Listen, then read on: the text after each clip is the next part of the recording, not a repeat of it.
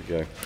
Okay, so once again we place the sample at the head of the V tray, and we thoroughly dampen down the sample before we start with the test.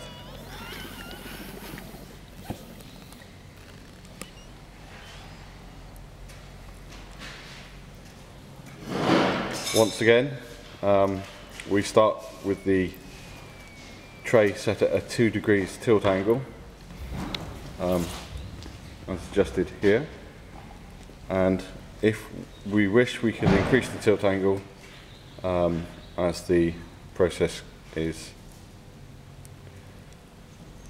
running.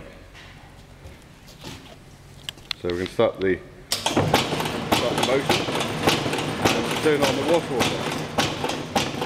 See?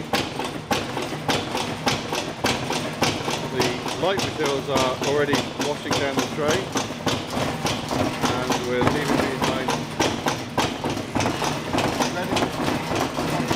the heavy water.